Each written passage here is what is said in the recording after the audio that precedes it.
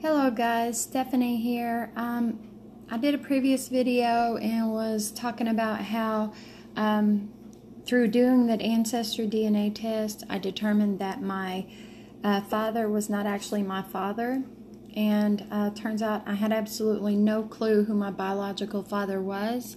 But the evidence was right here in the DNA test. It was just real hard, and I guess may have been in a different language because I had that much clue of trying to figure out who these people were that was listed and figure out who my biological father was. So I have an Android phone, and this is my Ancestry app, Ancestry DNA app on my phone. Okay, this is what it looks like, my name and the menu of things you can choose. Now, when I want to click on DNA. Now, when you open up your account here under DNA, it will give you introduction, all that stuff. But what you're really going to want to do, what I'm showing you in this video is how I went about navigating my maternal and paternal family. And this is how I would have done it in any way. This is how I would have went about doing it. So it shows you your ethnicity right here, and all that fun information. That's why I originally wanted the DNA test, is I wanted to see my total ethnicity.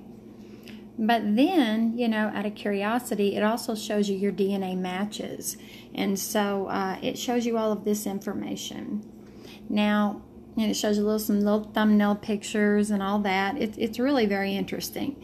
But right here, this big green button, View All DNA Matches. Now, I'm going to show my family names, how they're listed on Ancestry. This is all public. There's nothing private about this.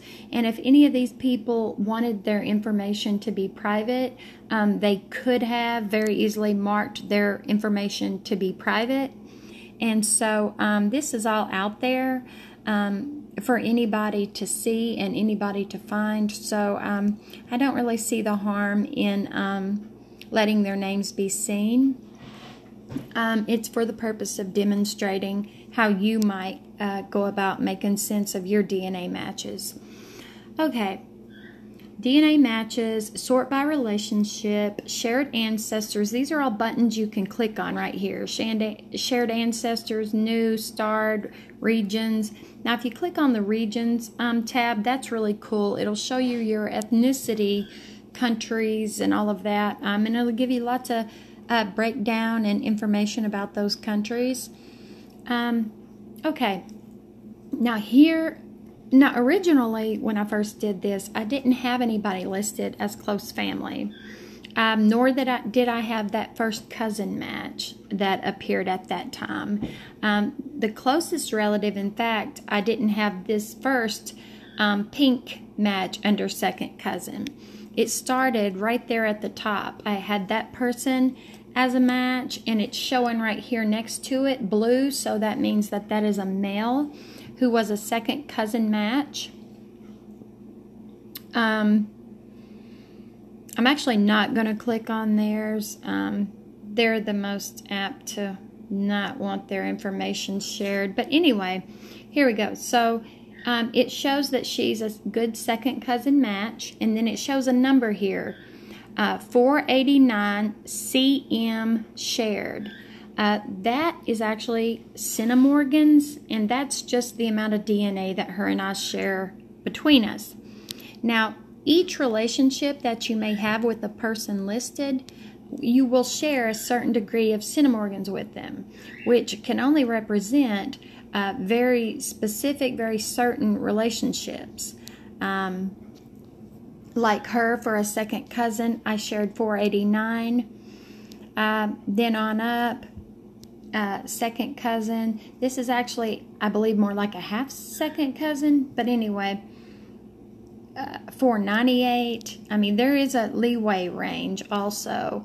Up here, a second cousin. I know through now getting to know these people that she is my dad's first cousin. And then this right here, this man by the name of Kent, first cousin, he is in fact, as it turns out, he is my first cousin. He came back at 788 centimorgans. And then this person, which finally had come out to be my close family match, which I now know to be a half-sister, we shared 1,590 centimorgans. But, okay, back to the topic here at hand. I have a habit of venturing away, so I apologize for that. Okay, so didn't have her, didn't have him, didn't have her, started with him right there. So what you have to do at this point, like if you have no clue who's who, you can message the person by clicking on their name. It will open up. It'll show you how long they've been a member, when they last logged in. You can send them a message through right there. And it will show you a little further details. Predicted relationship, second cousin. She is, in fact, she is my first cousin's daughter. Shows possible range, first to second cousin. And that is based on the centimorgans that we share between us. And it goes on something. You can click on what does this mean. It shows you the confidence. It is extremely high confidence that we are within that range of relationship. Now, if you click on that little I, that black circle there with the I in it, it shows you amount of shared DNA, 489 centimorgans. Now, then you can click on what does this mean. There's no point to do that right now, but that is where it all lies with figuring it all out. You can also kind of look at the regions and compare regions in helping you to determine, okay, what you need to do. Well, what I needed to do is I needed to figure out who all, I know my mom. I was raised by my mother. I wasn't adopted or anything like that. So I knew my mom's family name, which was, or is, Middleton. So what I was trying to do is figure out, okay, because I had never heard of this person before. She was kind of an unknown child of my first cousin. Well, unknown to me. And so, you know, when I first seen her name, I had no clue. Is she from my mother's family, the Middleton family? Is she from my biological father's family?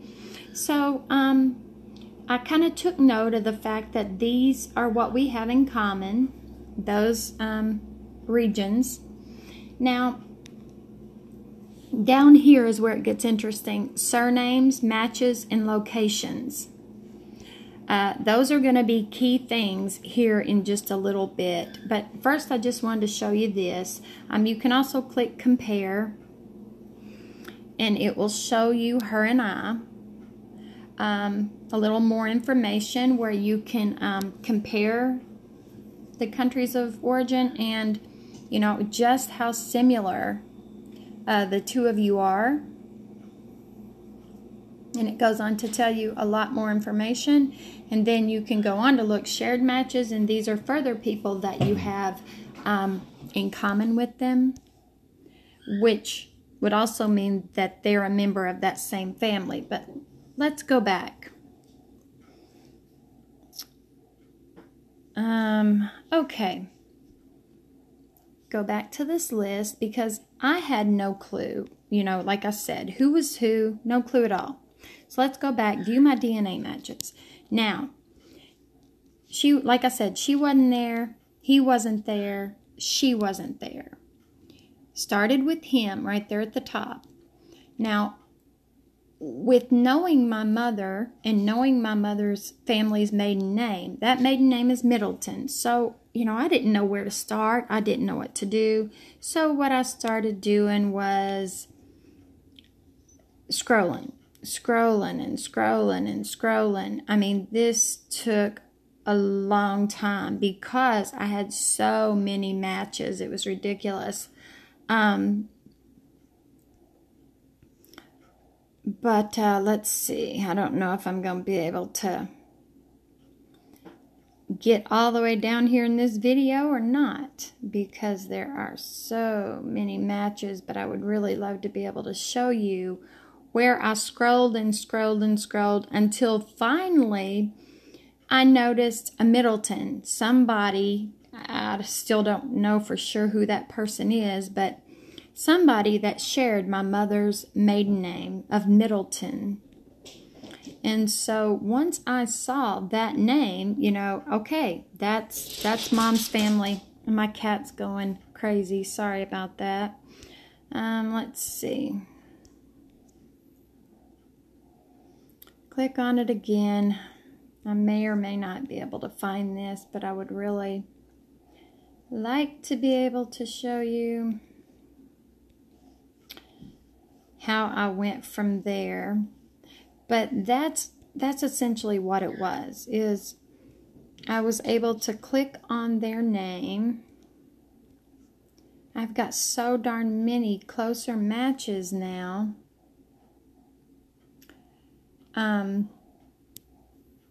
Since the beginning, that this one has just got buried so far down the list.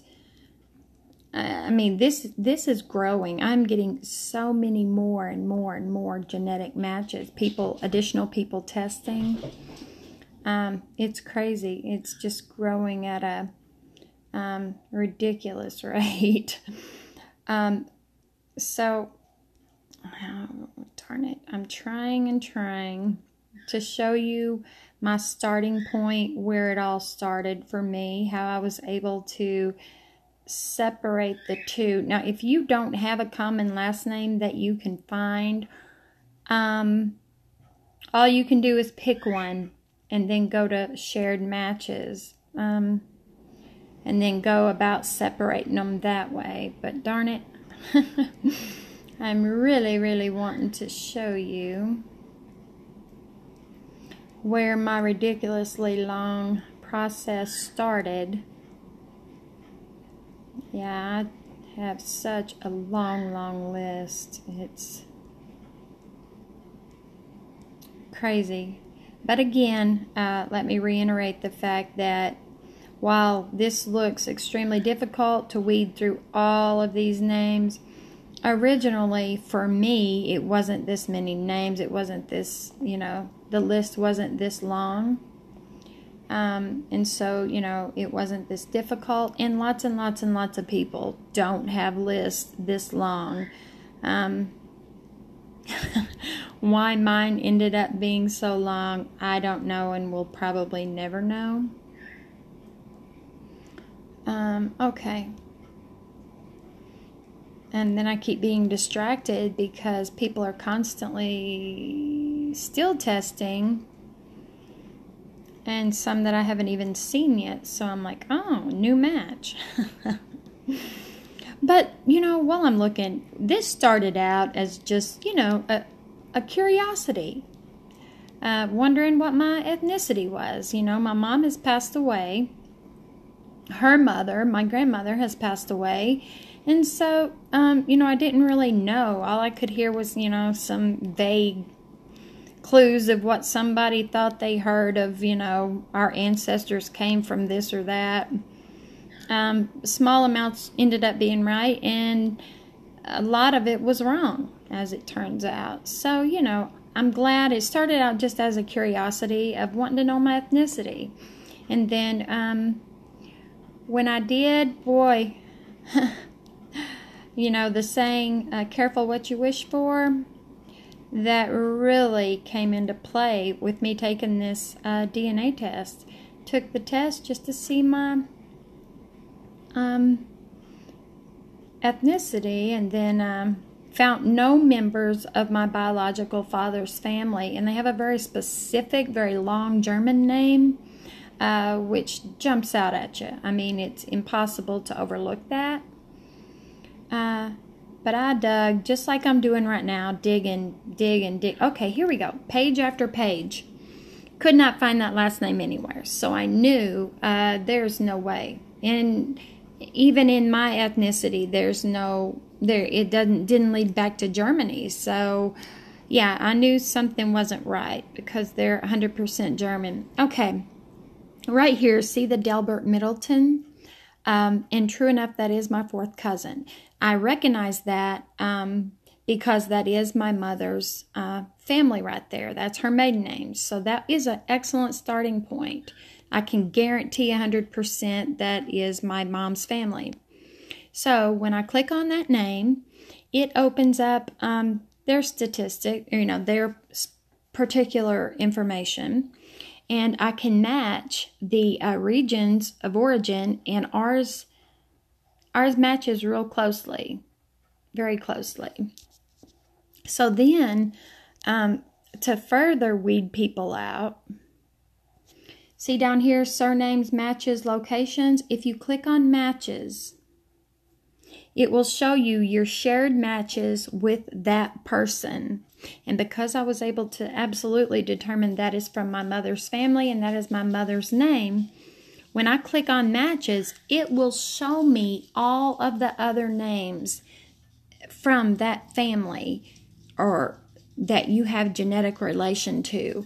So I knew when I clicked that, all these other names that appeared were automatically from my mother's family. So what I went through is and I highlighted these stars here with a orange highlight so that I could separate at a quick glance, separate that family or those family members.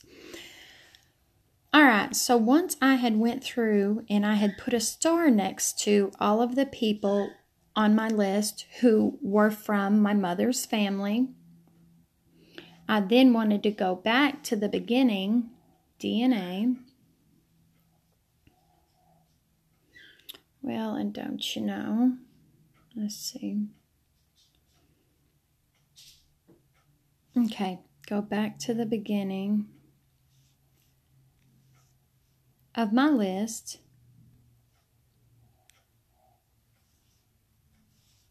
Okay, and the beginning was right here. And guess what? See right there, that first person? Okay, the blue, I think I already said, the blue to the left, the big blue circle means that it's a male. And then on down here, the Roseanne, she's in pink, so, that's an indication she's a female. But, okay, right here, this first name, that's a male. He did not have an orange star highlighted, so that was a very quick assumption that, okay, this person is from my biological father's family. And because of the fact that it showed the relationship of second cousin, when I click on them, and again, it doesn't give their full name, so, their specific information that they've clearly wanted to keep private isn't really out there. It shows their region of origin. And right here, did it show? Let's see. Let me click on the eye because I want to see how many centimorgans we share, because it shows we're extremely high, the confidence rating of our relationship given. We have 498 centimorgans, and it says right here, what does this mean? And I'm not sure if it said the specifics. Yeah. And it didn't. Maybe it's just not wanting to open up correctly on my phone. Okay, and it goes on to give you examples and explain the centimorgans and all of that. So, here we are. So then it was able to be narrowed down a little bit more. I clicked on him. Then I went to matches.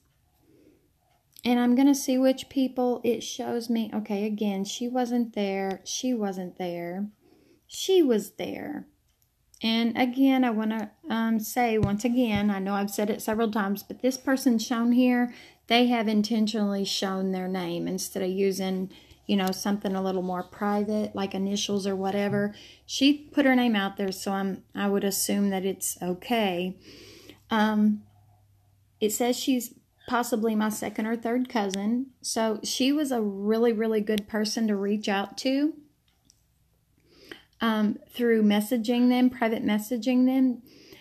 Also, I would suggest in this process, if you can find a good name like this person here, and this is what I did, is I reached out to her on Facebook. I took her name and I went to Facebook and typed it in, and I tried to do a search, and I was able to come up with her, find her and contact her. Let's see where he was at. Okay, and I wasn't able to find this one on Facebook, obviously, because it's not a name listed, but I was able to private message them on here, and they really did help me and give me a lot of information, which then, through further investigation, had led me to this lady here, shown on the top line, second cousin match. Able to, long story short, narrow her down and end up talking to her on the telephone. Not that she had DNA tested, but that that family had led me to her. And with talking to her, she was really curious about relationship. I remember what it was now. Her right there, this lady Melissa, I had spoke to her first from on here, like I just said, and then she led me the direction of somebody older than her in the family that she thought could be of help. So I ended up speaking to this lady, Eunice, who I later found out was my biological father's first cousin. Eunice was able to help me out by submitting her DNA to Ancestry and testing.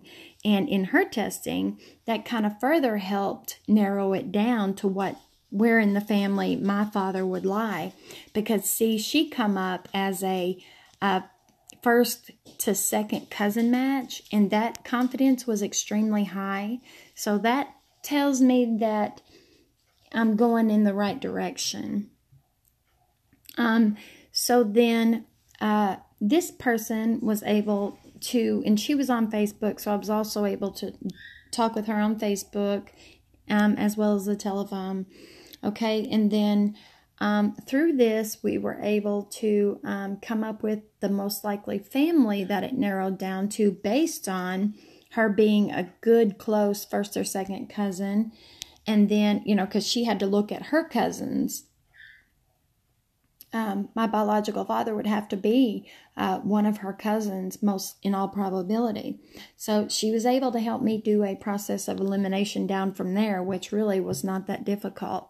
So then it led down to a family of, let's see, what was it, four or five people, three of which were the only possibilities of males in that family. One of them was severely disabled, and that was I could automatically mark them off as they're not my father. So then it led between two males. The one was way too young. That was highly unlikely. Sorry about that. Highly unlikely to not be my father because of his age. So that left his brother. Well, after speaking to the brother and finding out more specific information, I was able to contact the person whom was able to come in contact, was told that, this guy has a daughter. So it was ended up able to contact her on Facebook and then talk with her on the phone, and we compared notes, and sure enough,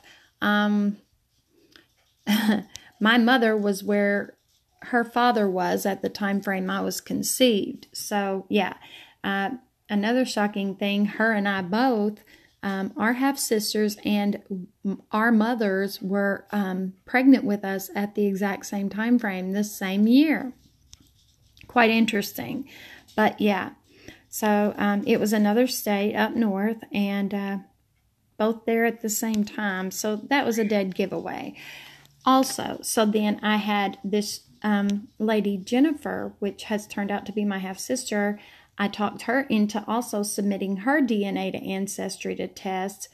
and it came back possible range, close family to first cousin. Now that's just being generous in the whole realm of earthly possible connection. But the most probability is close family. And then when you look at, click on that name, and you go down here, you can compare your regions that you're from, which is a dead match, perfect match. Then you click on that I right there. It will show you the amount of centimorgans you have in common, 1,590. That is a strong half-sister. The only other relationship that could be based on that number, the shared DNA that her and I have in common, would be a niece, nephew, or a grandparent. Well, clearly, she's my age. She could not be my grandparent, and she couldn't also be my niece or nephew. So anyway, when she tested and it came back as that number is a strong predictor of a half-sibling. Now, there just really wasn't nothing else that she could be. So, yeah, then once we got that back, we knew it just all fit together and made perfect sense that, yeah, she's my half-sibling. So, in kind of a little bit of a confusing way, I didn't really plan this out as well as I should have before I recorded it, but this is how I did it, basically. It was made a little bit easier because I actually originally used my computer, not my phone, but this is how, in general, a person can go about separating the two. I hope I didn't make this way too confusing to be of any help. I don't know. But that's what it was. So that is how Jennifer become being the close family listing right there first. Oh, and then all the while, Kent, my first cousin, showed up. I didn't know he existed. He is actually my uncle's child that I, again, did not know existed. But he knew who his biological father was. So in talking to him, I hunt him down on Facebook as well. And he happened to know who his biological father was, so we kind of compared notes and stuff. And yeah, he's my first cousin. Eunice here, based on 585 centimorgans, and with talking to her, she is my biological father's first cousin. This CRB is my biological father's first cousin, first half cousin. I don't know, somewhere right in there. And Janaea, she is my second cousin because she is my first cousin's daughter. Now, I've not made contact with this Roseanne, but I have looked her up on Facebook, and I have a family on my Facebook that it shows we share in common. So yeah, she is related to me as well. She is, and she seems to fit as a second cousin. And then Megan, she has showed up as a second cousin, and that is absolutely correct. I know her to be she is my first cousin's daughter. So second cousin is fitting. Ethan, I found Ethan. It is the same deal. He is actually a half sibling to her, as it turns out. I don't think they knew one another, but yeah. And it shows I share 400 centimorgans with her, 399 with Ethan, and like I said, they're half siblings. So on their tests, they would each show up on the others as a close match. I guess it would show up sibling if you shared the same mother and same father. With a case of a half sibling, I guess it just shows close family. But anyway, in Roxanne, she is a second cousin as well, to my mother's side of the family. Now, Melissa here, she is Eunice, my dad's first cousin. She is her niece. So, I mean, so on and so forth. You get the message. I mean, you get the gist of it. That's how it goes. So anyway, hopefully this can kind of help you figure it out. But the main thing, again, what you would do is, to kind of recap it, just look at your first match that shows up on your DNA match list. Well, no, if you don't know like who a biological parent is, you would have to search through and try to find a common family name.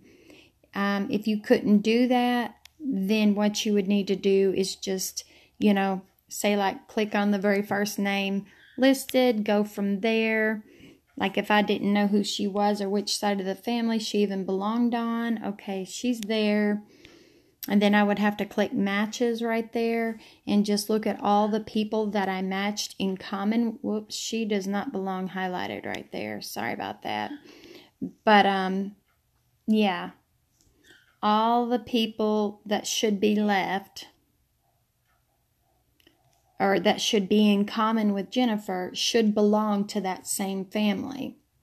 And so this is all from, say, like would be all my mother, all my father. These are all them people listed. Now, what I could also do to figure out as a starting point, figure it out the same way for the other parent, is figure out the next closest relation who has not shown up. Like, that hadn't shown up on that list.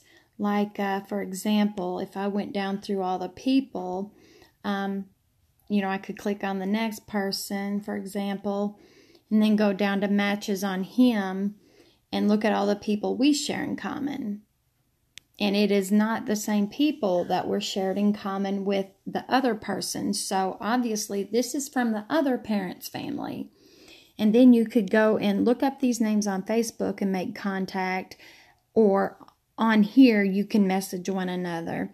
And you can kind of work it down from there. And it's relatively easy if you have a good first cousin match or close family match, first cousin, second cousin. Those are relatively easy to work backwards and figure out who your biological parent is. But, if it's further out than a second cousin, I don't know. I would imagine that it would be incredibly more difficult. But anyway, there you have it. I hope that this has been of help and I've not been way too confusing. So anyway, there you have it. Till next time, guys. Bye-bye.